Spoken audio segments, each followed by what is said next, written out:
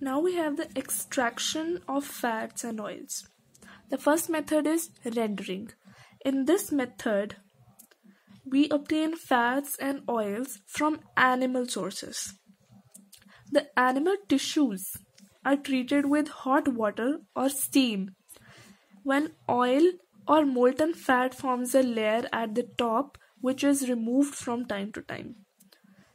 When a layer of fat is obtained, then we wash the tissues or treat the tissues with hot water or steam, and the top layer is removed from time to time. Tallow means the beef or mutton fat of animals is obtained by this method. Second method is crushing. The vegetable oils are obtained by crushing the seeds and then subjecting them to high pressure in hydraulic presses at ordinary or high temperatures. That means we crush the seeds at high pressure with the use of hydraulic press at ordinary temperature or at a high temperature. Cotton seed oils or linseed oils, etc. are produced. Third method is extraction with a solvent.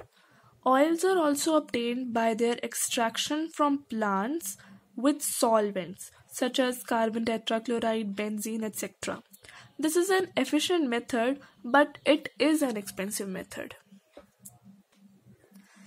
Now, how the refining is done.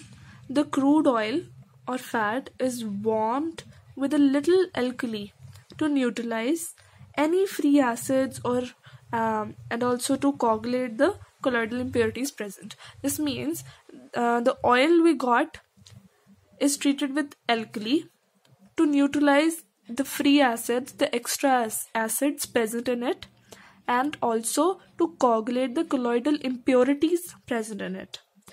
The oil or fat is then bleached with the plaster of Paris and finally heated with superheated steam to remove any odors for no smell.